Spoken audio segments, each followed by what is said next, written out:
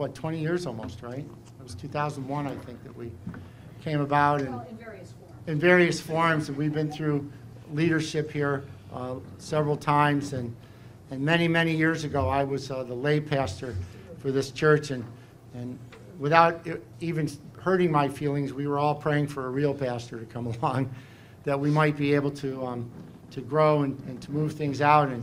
And Pastor Tony came along. He joined us, and he became a part of our congregation.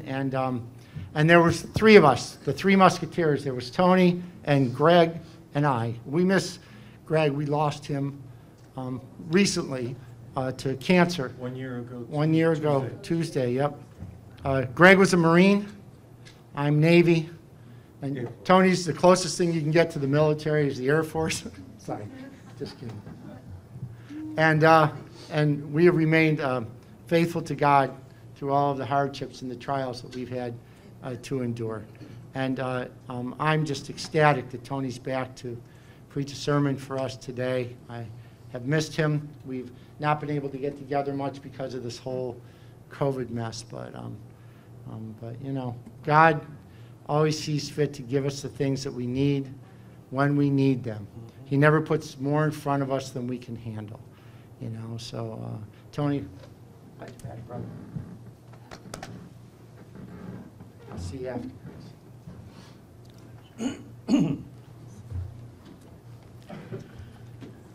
Good morning and happy Sabbath.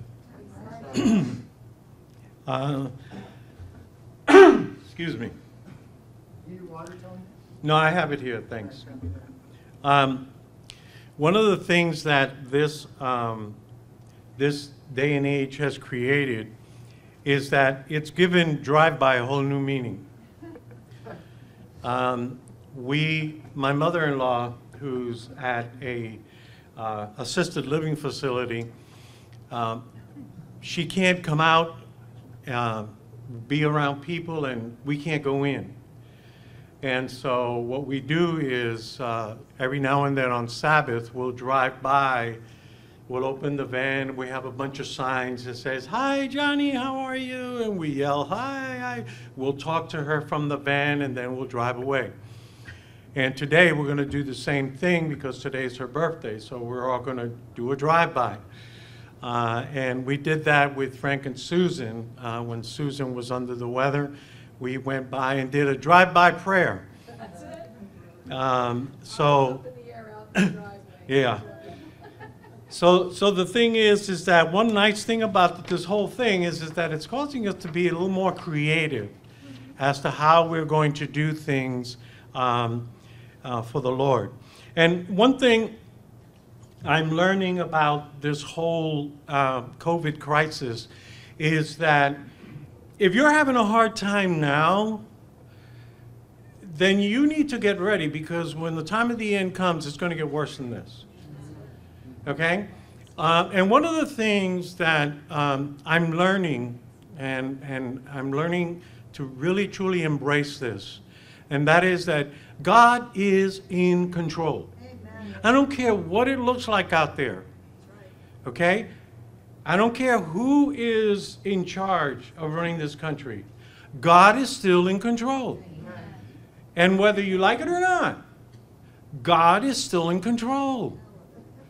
And we have to learn to accept that aspect of it. Because if we don't, and maybe it would help if I turned my mic on. Right? That's okay, we're still taking it. Okay. Now, can you hear me now? All right. So, and that's very important, especially during this time that we're living in. Because if you're going to start a fight over something as trivial as this, then you're not ready for the second coming of Christ. Okay? So it's important that we balance our relationship with God, with what's going on in society, and which is one of the reasons why Sharon and I, when we get together in the mornings, we have worship and we have prayer time when we have breakfast. And well, during one of our devotionals, I came up with this idea in one of the devotionals about your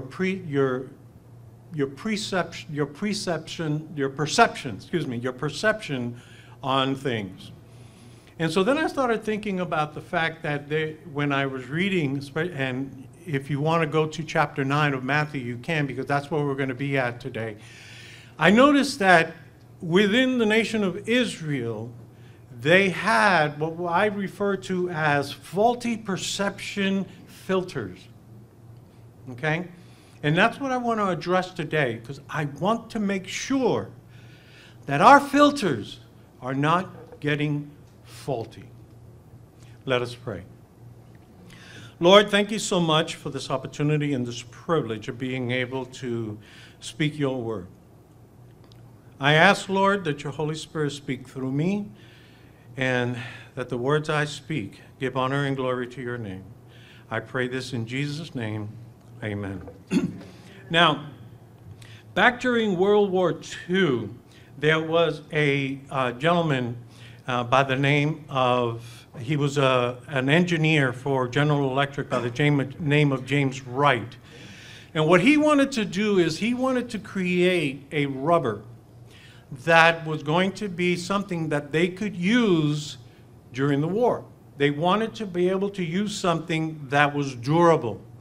And so what he did was he poured boric acid into and silicone oil together, and he produced this rubber. But what happened was that the rubber that he produced was good, except that it didn't have the probabilities that he needed in rubber. And so he figured that this was not going to work. It was something he could stretch, he could mold it into shapes. And the amazing thing is that he took it and dropped it, and it bounced. And so when he did this, it sort of really became more of a novelty thing. And so what he did is that when he would go to a party, he would share this invention of his with people. And one of the people that was at a party with him one time was a man by the name of Peter Hodgson. And he was a person that was an advertising person. That's what he did. That was his profession. And he saw what this man was showing, that James Wright was showing, and he saw something totally different. And what he did was he asked if he could use this. He was given permission. He tested the product to make sure it wasn't toxic. And after doing some initial testing, he introduced to the world silly putty. I mean, those of us who are a little bit more seasoned than others, we grew up with silly putty, okay? Those who are not so young, those who are young, probably are wondering, what is that? But the thing is this, silly putty became so popular that in 2005, they sold 10 million eggs of silly putty. So that goes to show you that this has gone on for a very long time, because silly putty came out in the 50s. So the reason I present this to you is because I want you to understand this. In 1 Corinthians 1, verse 18, it says, "The message of the cross is foolish to those who are headed for destruction, but we who are being saved know it is the very power of God." Amen. And the reason I share this with you is because I want to help you to understand here that many of us, our perception of how we see the gospel, we're starting to let other things, exterior things, change the simplicity of how we once saw it. Okay? And what I want to do is I want to show you, and I want to define for you these three words: faulty perception and filters. And then I want to give you a definition that I've kind of come up with what a faulty perception filter is. First of all, when something is faulty, it means that it's working badly or unreliably because of imperfections. There's something wrong with it, so that's why it's faulty. Then you have perception, the ability to see, hear, or become aware of something through the five senses. That's how we perceive things, right? Then you have filters, something that passes through a device to remove unwanted materials, okay?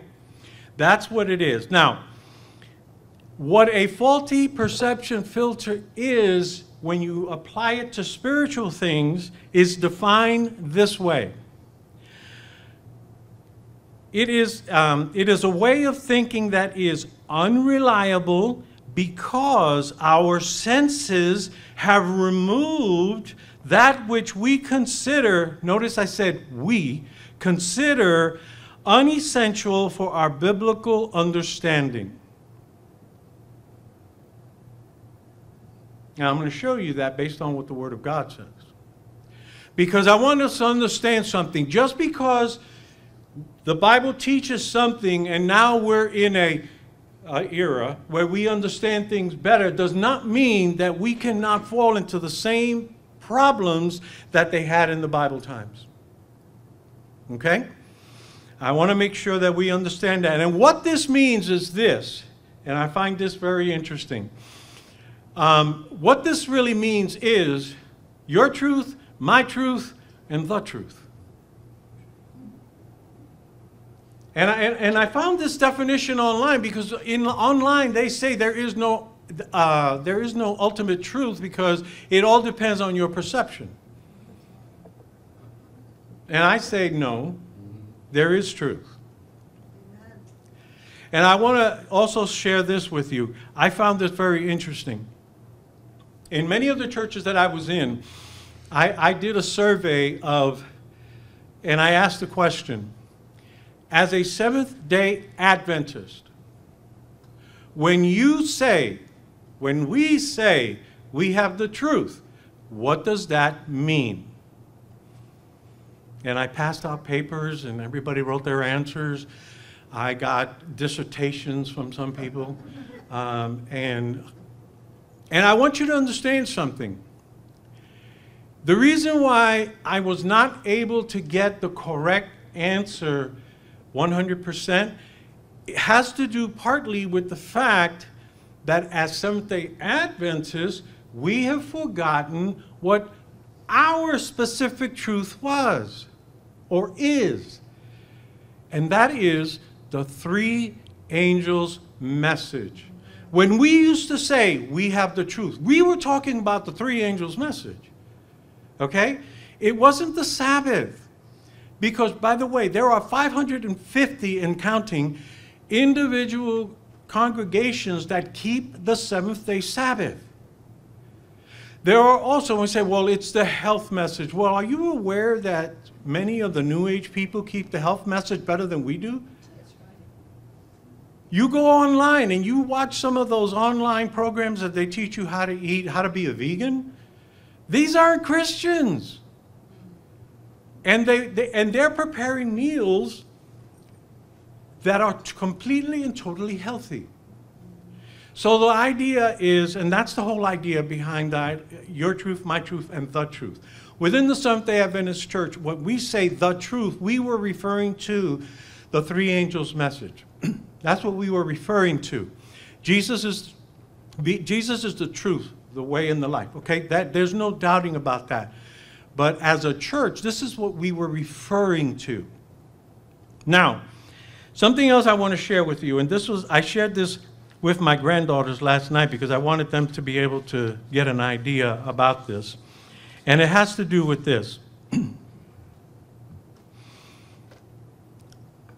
If I draw a giant 6 on the floor and I'm standing over here and you're standing back there, and I ask you, and I say to you, that's a 6. Well, from back there, you look at it and you say, no, it's not, it's a 9. And I say, no, it's a 6. I can see it very clearly. And from where you're standing, it's a 9. And so begins our misunderstanding of things. And says, and understand this, whatever our personal views are of how we should live as Christians will determine the way we perceive others should be living. So if I have determined that I must be doing A, B, and C, hence everybody who comes into my circle, into my sphere, must be doing A, B, and C. You cannot be doing anything otherwise, because from my perception, that's the way you're supposed to be living. And that, by the way, is a faulty perception filter. And I will show you some more.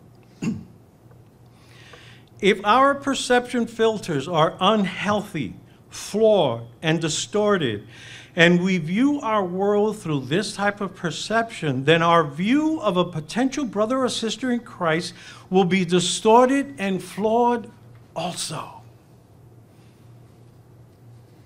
Now, I'm going to give you another perception filter that you need to take a look at. How many legs does that elephant have? 4.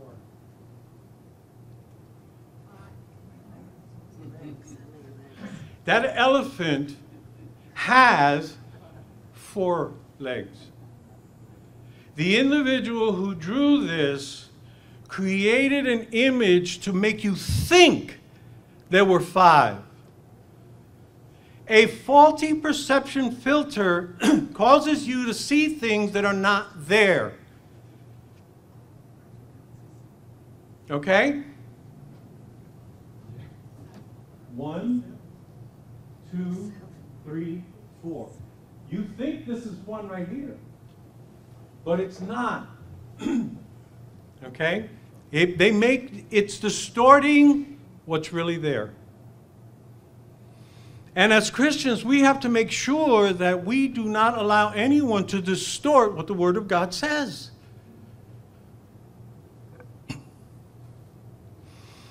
Our senses are often unreliable. It is our job to know this and therefore question ourselves before we make a judgment call. I know personally, from my experience as a pastor, I've made a few judgment calls that were terrible, which were wrong. And of course, I paid the price for it, because then when the truth was out, then I realized I was wrong. Perception is a tricky thing. What we think we see or believe may not necessarily be what is really there. Okay? And this is the one that I find very interesting. Here's another way of saying this. We don't see things as they are, we see things as we are. So hence, if we were trained to do this way, if we were taught to do things this way, then that's the way everything has to be, even if somewhere along the way it was wrong. We kind of get stuck with it. Now, I remember a conversation that I had when my very first district as a pastor. And one of the things that we were doing, because this is what the church did back then, is that young people who were of baptismal age could not participate in communion if they had not been baptized. And it was part of Pathfinder training. In the book Something Path that had to do with pathfindering, that was what they said. That a communion was only available to children who were baptized. But we allowed anyone who was visiting our church with their children to participate in communion. I said, there's something wrong with that. How is it that someone who doesn't know anything about Jesus Christ walks into our church, is allowed to participate, but our kids who are learning are not going to be allowed to participate? And that became a discussion because what they were saying is that they were taught that this is the way things were done. And so I was saying, I said, but don't you see the fallacy in that? And the question was, so then are you saying that what we were taught was wrong? And I stayed away from that one. I said to them, I said, consider it now. If these are our children and we want to teach them and we want them to know, shouldn't we as a church body teach them and allow them, but make sure they know? An interesting thing happened because I found out later, about maybe 3 years ago, one of the young men that I was before the board in defense of wanting to participate in this communion service, but he hadn't been baptized yet because he wasn't old enough yet. He contacted me and notified me that he became a pastor. And he said it was because of what he learned from me and my wife back then. And he's a pastor in the Georgia Cumberland Conference. And I was like, you have no idea of the influence that you have on young people by coming to their defense for something that is spiritually correct. Okay? Now, what I want to do now is I want you to follow with me in Matthew chapter 9, and we're going to take a look at what this particular chapter is talking about. And it is extremely, to me, it was an extreme eye-opener because of the fact that you read certain chapters in the Bible and sometimes you never see certain things until you sit down one day and God opens your mind and you're able to see things that were like, I never noticed that. In one chapter, I never noticed all of this. And we start off looking at chapter 9, verse 1 of Matthew, and I'm reading from the New King James. And it says, so he got into the boat, crossed over, and came to his own city. And this is Jesus Christ now. Then behold, they brought to him a paralytic laying on a bed. When Jesus saw their faith, he said to the paralytic, son, be of good cheer, your sins are forgiven you. Now, if you were to look in Luke and in Mark, you'll find these stories also in there. Mark brings out the fact that there were four friends who were helping this paralytic. In Luke, you find that these friends, and I had preached this here once before, and it was called Who's Holding Your Rope? And he said there in Luke, you find that these friends began to disassemble another man's roof in order to get their paralytic friend into the presence of Jesus because there were so many people at the door, they couldn't get in. Now you have to ask yourself, do you have friends like that? Do you have friends who are willing to do whatever it takes to bring you into the presence of God when you need it? And in this day and age, just the whole idea that you could call one of our church members at 3 o'clock in the morning and say you're having something, you had a bad dream, you need prayer. Amen.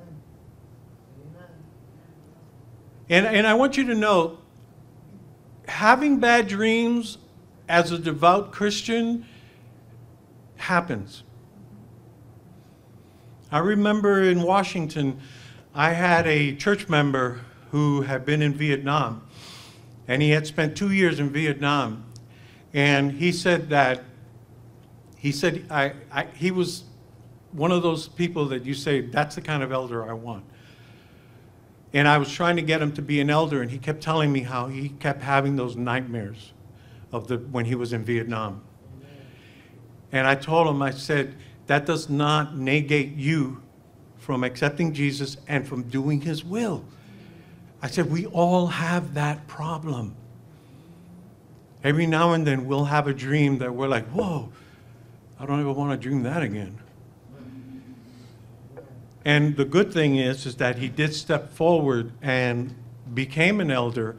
And when he moved to another area of Washington, he actually went to the VA hospital and started serving at the VA hospital, helping other veterans, which was really good. But listen to this. There was a physical healing here of this paralytic, right? A physical healing. If you and I were sitting here right now and there was someone who was a paralytic or someone who had some kind of physical ailment or mental ailment, and we prayed and that person was healed on the moment, would we not be shouting hallelujah? But here are the faulty perception filter people. Verse 3. And at once some of the scribes said within themselves, this man blasphemes. They couldn't see beyond their traditions and the perceptions that they have created. Because God hadn't created those perceptions, they did. And now they couldn't see past them. Then it goes on, of course, Jesus then goes on to explain to them. But Jesus, knowing their thoughts, said, why do you think evil in your hearts? For which is easier to say, your sins are forgiven you, or to say, arise and walk? Now that's a loaded question. They were not going to answer that one. Okay? They were not going to answer that one. And so then Jesus goes on to say, but that you may know that the Son of Man has power on earth to forgive sins, then he said to the paralytic, and the Luke translation is the one that I really like, because in that one he says to him, get up! And I just love it, you know, because to me it's not like Jesus said, okay, come on, arise, get up. There was more power to his voice at that point, because he was casting out the demon of affliction that he had. And he says, arise, take up your bed and go to your house. And he arose and departed to his house. And then you have a praise the Lord moment. Verse 8. Now when the multitude saw it, they marveled and glorified God who had given such power to men. Wow, this is great. Do you see what God can do? They're having one of those moments where you get so beside yourself, you don't know what to do. You don't know, this is one of those, you don't know whether to stand, to sit, to praise, to bow, to cry. You don't know what to do because it's so exciting. It's so wonderful. This is what I would refer to as from the song, I Can Only Imagine by Mercy Me.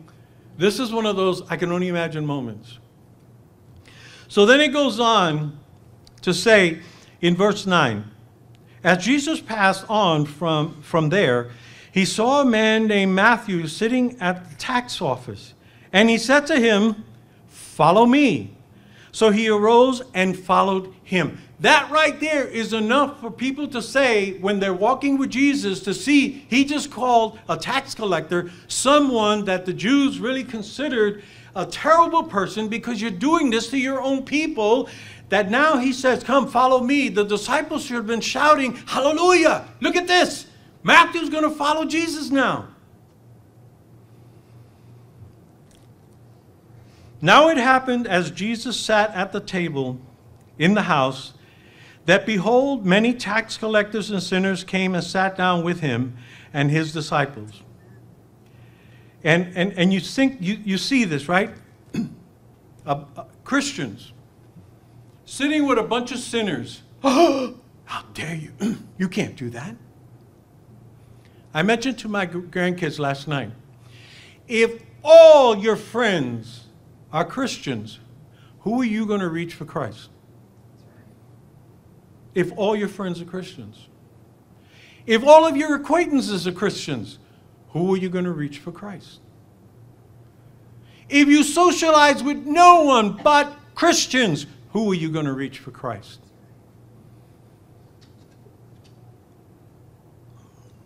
And so here Jesus is mixing with tax collectors and sinners, and he's just having a good old time with them because he's feeding them the Word of God. And then you find in verse 11, and here goes another one of those that I like to refer to as joy busters, but they're faulty perception filter people. And when the Pharisees saw it, they said to his disciples, "Why does your teacher eat with tax collectors and sinners? Why are you socializing with sinners?" That's terrible. You missed the whole concept. You missed the whole purpose of why we are Jesus' followers.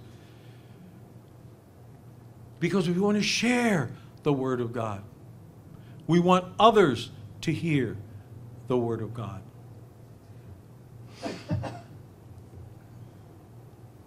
When Jesus heard that, he said to them, "Those who are well have no need of a physician, but those who are sick." And all of us here can attest to the fact that we need a physician, because we're all sick and we need the greatest doctor of all. But go and learn what this means. I desire money and not sacrifice, for I did not come to call the righteous but the sinners to repentance, which basically means everybody. That's who he has called. But because these Pharisees considered them to be more righteous than others, then apparently they were not the ones he was talking to. Jesus was referring to everyone who recognizes their need for a Savior. And now they come up with another question in verse 14. And it goes on there to say, "Then the disciples of John came to him saying, 'Why do we and the Pharisees fast often, but your disciples do not fast?'" And they get into a whole big question about whether or not you should or should not fast. And I remember that when I first became an Adventist, the church I was attending, Wednesday was fast day. Everybody in the church was being asked to fast on that day. But my question was, but for what? Just to fast because because the church as a whole wants to fast? Fasting is supposed to be, there's a purpose for why we fast. Okay? And the thing is that not everyone can fast the same way. And so if you have a faulty perception filter, then if someone is taking medication, you're saying then you're not trusting in God because you're taking your medication when you should be fasting. You don't have my health condition in order to tell me whether or not I'm doing the right thing. You see how we get to the point where our perceptions start to get faulty because of things that we've learned, well, that everybody should be doing everything exactly the same way? No. God didn't create us to be robots. He didn't make us all the same. And I'm sure that none of you are going to be able to stand up here and speak with the eloquence that our brother Frank does.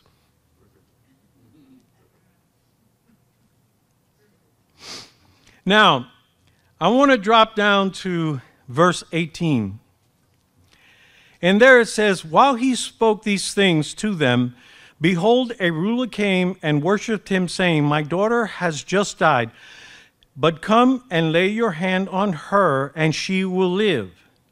Jesus arose and followed him, and so did his disciples." Now, the interesting thing is that this story, it starts off here, that this ruler came to him, okay?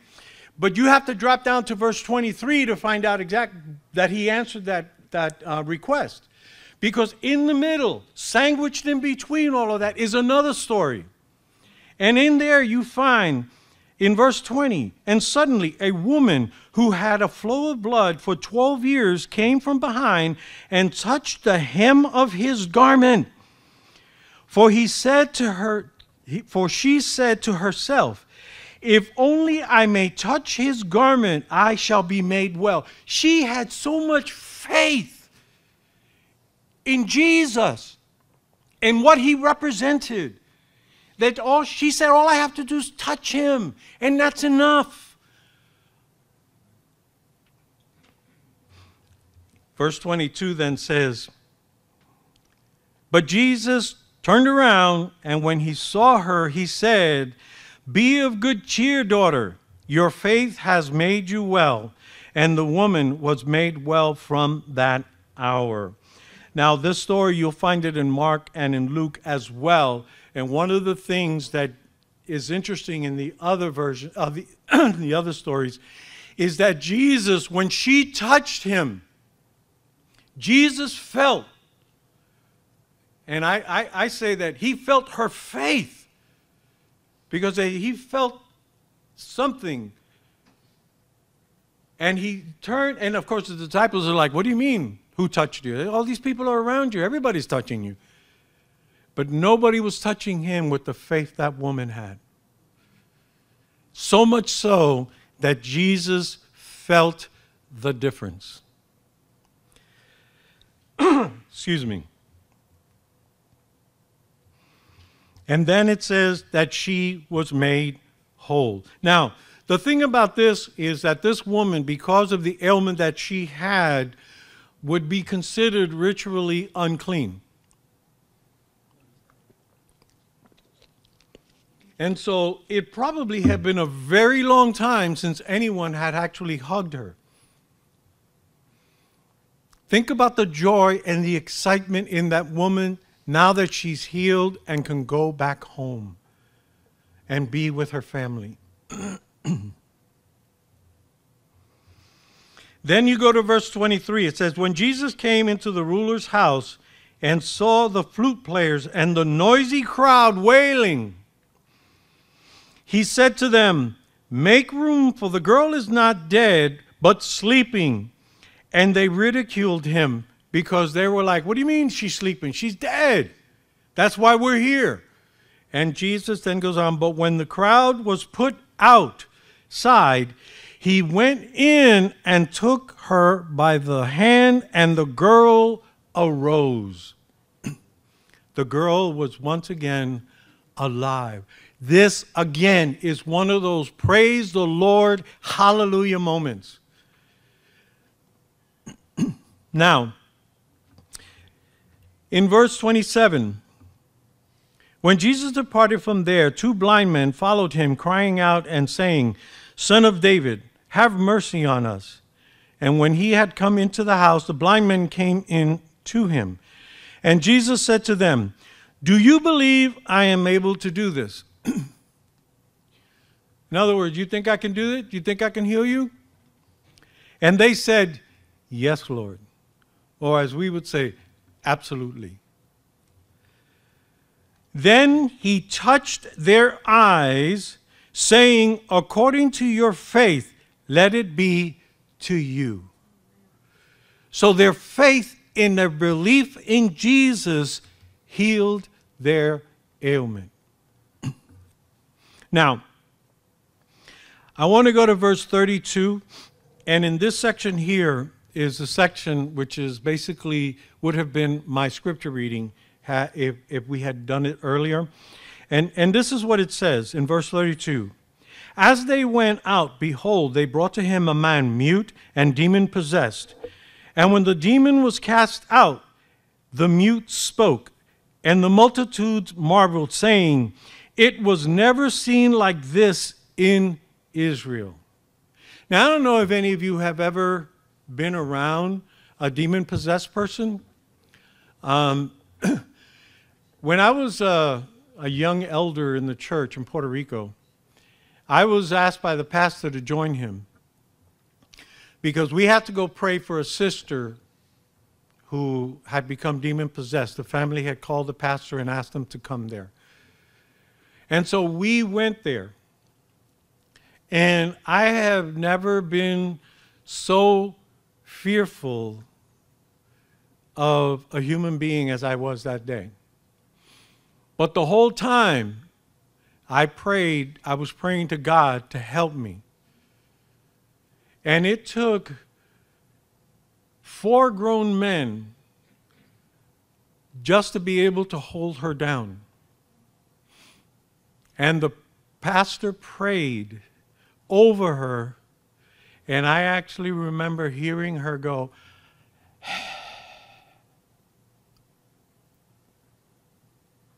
and she got up and was trying to figure out what we were all doing there. Verse 34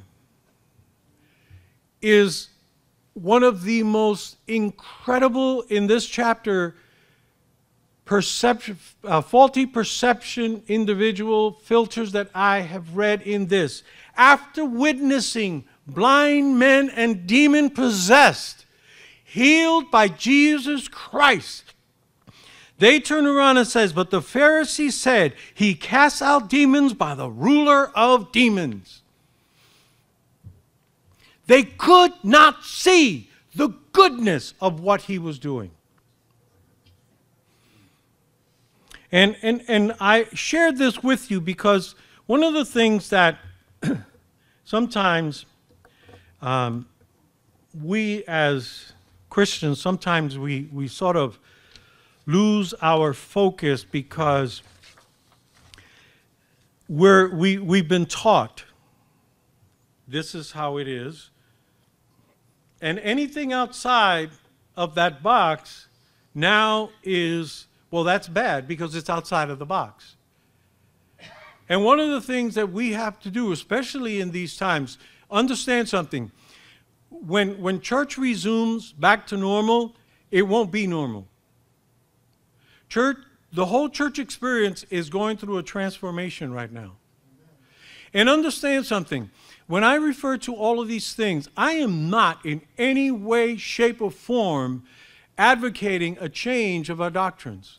That has nothing to do with what I'm talking about. What I'm talking about is how we do church, and I'm talking about how we perceive others and the way they do church. If we stay focused on how we're doing church here, we have enough to worry about right here. Instead of worrying about what's going on over there and what's going on over there. I'm going to give you the story to give you the ultimate explanation of what a faulty perception filter can do. I was reading a story by Elizabeth Talbert, and she has a TV series called Jesus 101 on I forgot, Hope Channel. And in it, she shared this story. In my family, we often refer to a story about 2 men involved in an animated argument about an item in a store. One of them believed it was a bar of soap, while the other insisted it was a piece of cheese. They continued to argue until the cheese proponent decided to take a bite to prove his perspective. It tastes like soap, but it's definitely cheese. Do you see how sometimes we refuse to see things from another perspective because we insist that it has to be the way we see it? If we find, as a church, ourselves questioning or speculating the wonders of God, perhaps it's because our filters have become faulty. This could be happening because you are seeing things filtered with Pharisaical eyes and not spiritual eyes. It has been my experience that when this starts to happen, it is because we need to return to the basics. And the basics are, Jesus, tell me again for the first time. Because many times we complicate the simplicity of the gospel. Repent, accept, believe. And many times what we do to ourselves is that we begin to create all these different things, and before too long, we start to look like the Jewish people, the Jewish leaders who began to create all of these different things about the Sabbath. Well, you can't do this, you can't do that, can't do this, can't do that, can't do this, can't do that. And before too long, you get to the point where there's nothing you can do, because everything is forbidden. And so what I want to share with you today and leave with you is we need to return to a simplicity of the gospel so that we can once again be able to see Jesus through the message of Jesus Christ through Spirit-filled eyes and not Pharisaical eyes. Lord, thank you so much for providing this message for us. And I, Lord, for one, want to make sure that I am seeing your gospel, your message, through Spirit-filled eyes, and that I not lose the simplicity of what it is. And I pray, Lord, that you help me to serve you, not just today, but every day that you grant me life on this earth. I ask and pray this all in Jesus' most worthy name. Amen.